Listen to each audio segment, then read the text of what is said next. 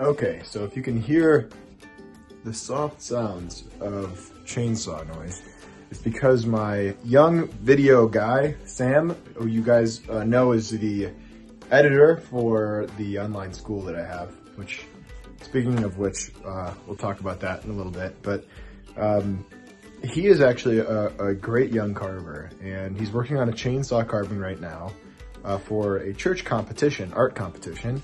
And we're gonna go take a peek and yeah, encourage him, maybe give him some feedback potentially. We'll see if he has any questions or thoughts. I just thought if I'm going over there to give him a hand, might as well film it and see what there is to learn. So without further ado, let's get into it.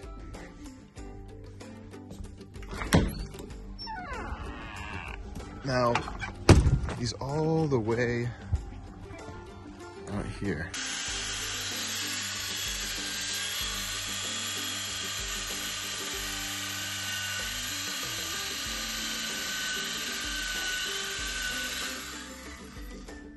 Yo, this thing is looking and smelling good. You can't smell it right now because you've got that on, but now you can. How you doing, man? Doing pretty good. You're carving stuff. Good observation. You did, in fact, steal my tripod. And your mask. I spent about 15 minutes looking for that, but I've got it now. Right here. So the first thing I wanted to point out is there's a big flat area where the face should be. Don't do that. The other problem is it's dirty back here. No, this looks really good. I like that you used, because the piece of wood that we had like a lip here, right? Like an edge. And so you use that to actually suit the carving.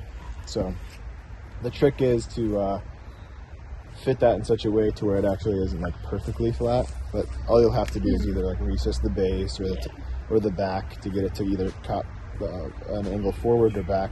So this chainsaw is not self-oiling, so when you push this button down, it actually opens up a gate and it oils the chain. So you want to do that. Okay, so this is an older chainsaw, and if your chainsaw doesn't have a very obvious kind of button to push, or that isn't the choke, most likely it's going to be self-oiling, and so this is not necessarily relevant for everyone else. Sam didn't know, not a big deal, and so it's a learning lesson. Like every 2 minutes of use, or every minute and a half or so, yeah. So 1 to 2 minutes.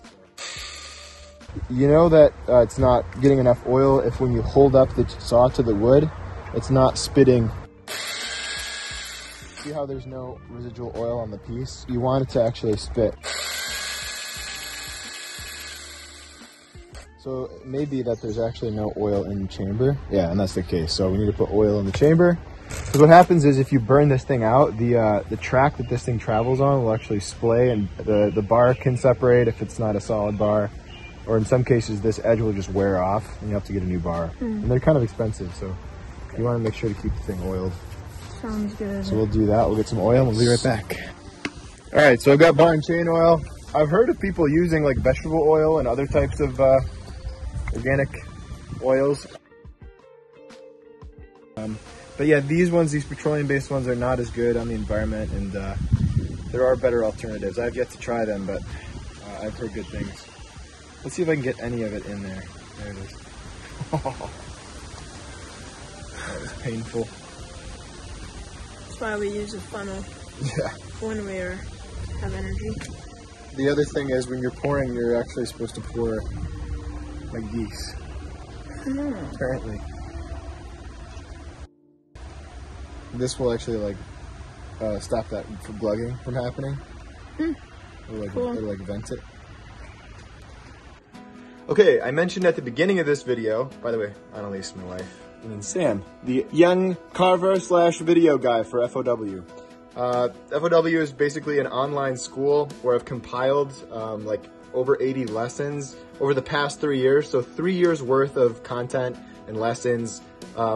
Basically you get access to it for like less than the cost of one in-person class. It's not like I'm charging thousands of dollars like some of these instructors are. So it's very accessible, very affordable, and it's linked below. The link didn't work before, now it works. Anyway, thanks to Sam for doing the hard work of making the content, along with Matt, our new video and editing guy.